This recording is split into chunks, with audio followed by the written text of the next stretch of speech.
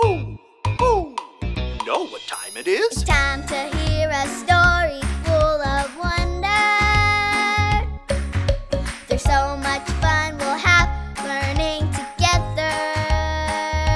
So let's go down to the clubhouse with Ollie and his friends. Let's go down to the clubhouse where wonder never ends at the Wonder Clubhouse. Meet with you at the Wonder Clubhouse. Meet with you. Hi friends, I'm Jayla. Today is a very cool day. Do you want to know why? Because today I'm going to be doing an awesome science experiment. Do you want to do it with me? Great. These are the directions. They tell us exactly what to do. Let's see what they say. The directions say we need a plate. Check. Next, we need some water. Next, we need some pepper. Achoo!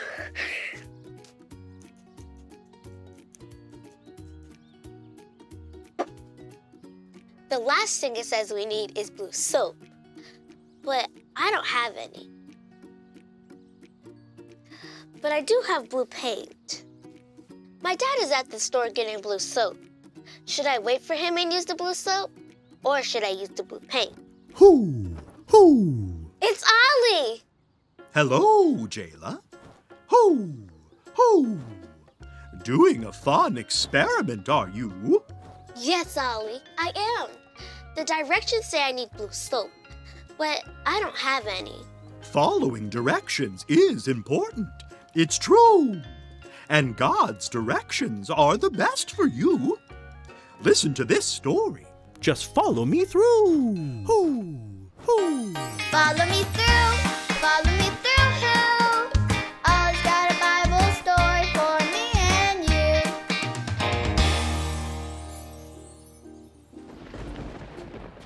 Oh, hi friends. I'm Justin the Mailman, and I have a great story for you today about making choices. We all have choices to make, like, should I bring an umbrella with me today or should I not? It's a good thing I chose to bring this umbrella. Now, let me just put the story mail in the mailbox.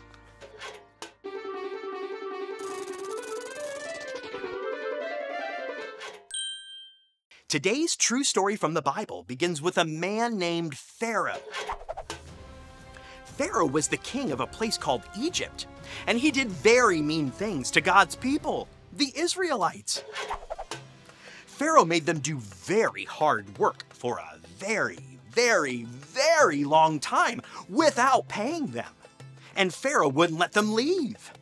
Can you give Pharaoh a thumbs down like this? Now say, "That's not good. That's not good." God saw that his people needed help, so he sent a man named Moses to lead them to a better place to live. God used Moses to make Pharaoh let his people go. Everyone say, "Hooray! Hooray!"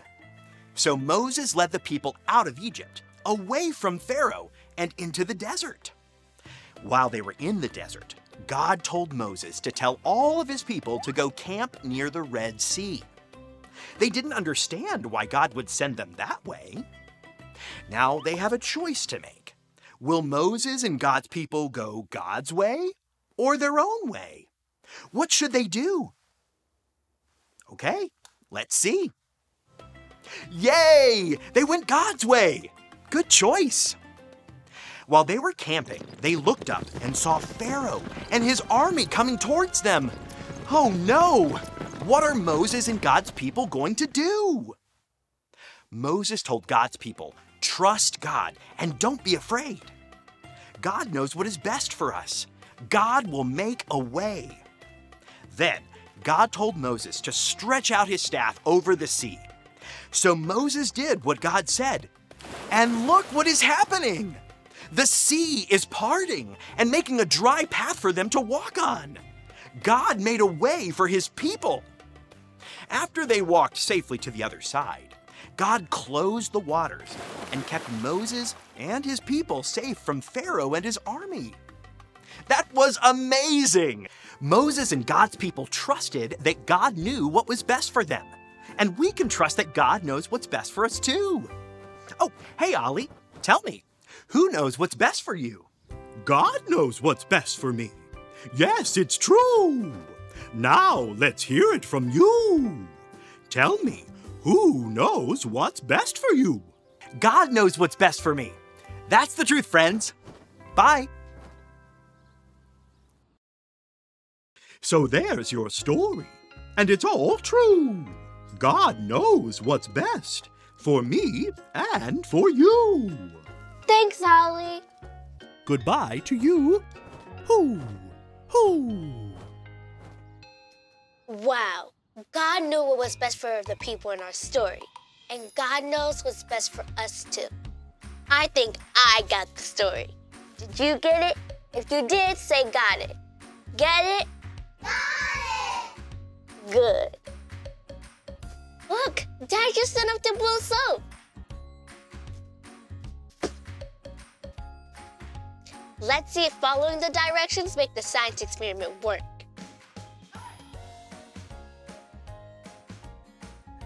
Yes, it worked!